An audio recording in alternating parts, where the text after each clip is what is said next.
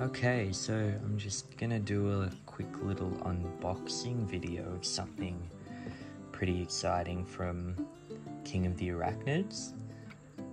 So I've been looking forward to this, and some pretty interesting and unique species that I haven't actually had before. So yeah, let's open it up.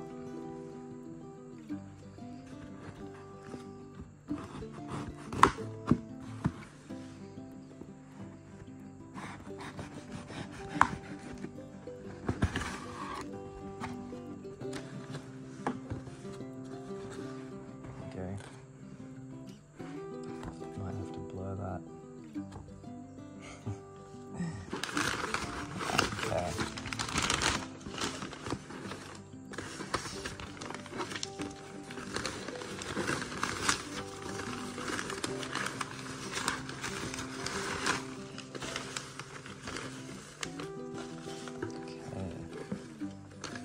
So here we have a stunning Selenotypus rose Plumipes.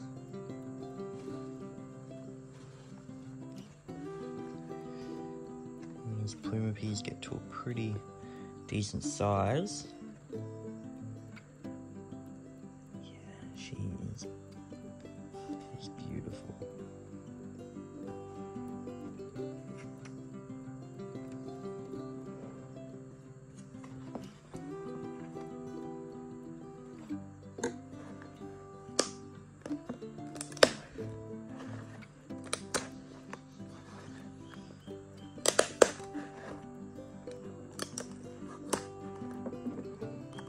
Just see how calm she'll be.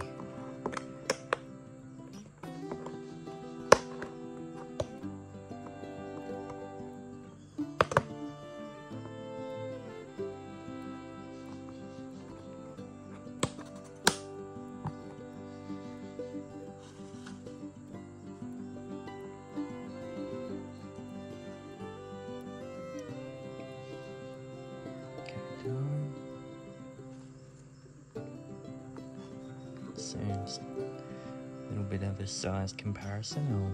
I'll have to give her a proper measure when I get her out. I'll let her settle in and give her a couple of crickets later too if she's feeling up for it. She is beautiful. You can see those piloerect hairs and like 4 there, and they've got that kind of, you know, they're called a feather leg. They've also got kind of like a golden rose tinge to them.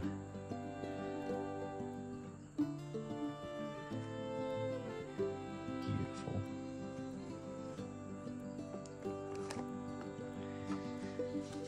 Yeah, I've been wanting to get a larger Selenotypus for a while now. And other thing too, so we've got small Phlogius species black. You can see it in there.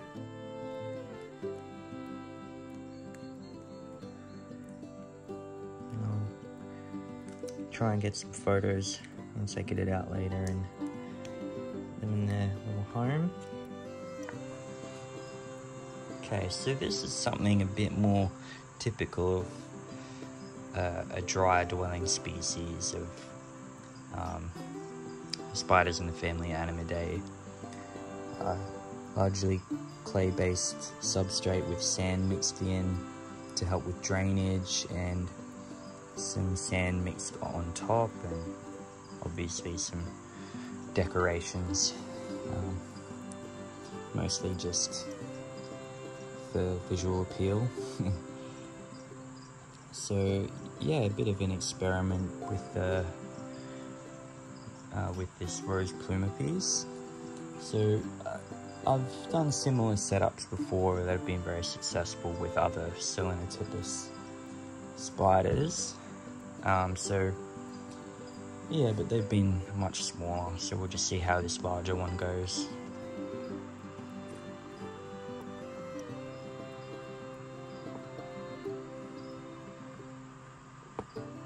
There she is.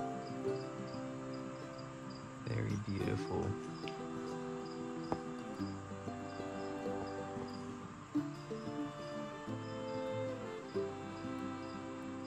Let's see how she moves.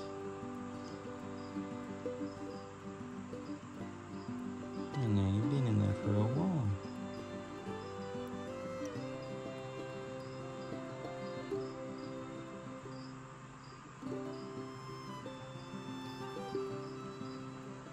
You go down.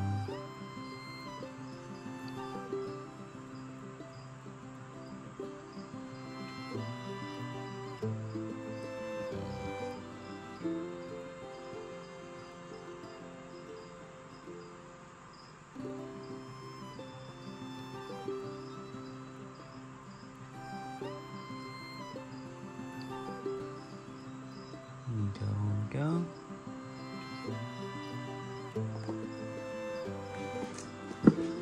So just there we can get a nice shot of her.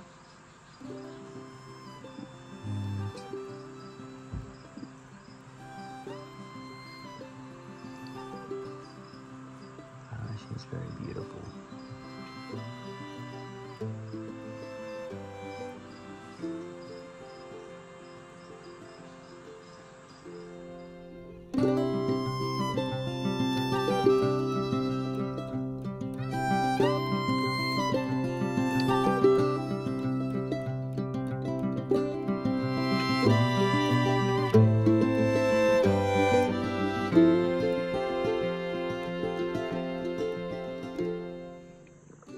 So yeah, we've just put the Phlogius species black in there, and normally I like to give them a few days to kind of settle in and web up their enclosure, but I might try giving this little guy a cricket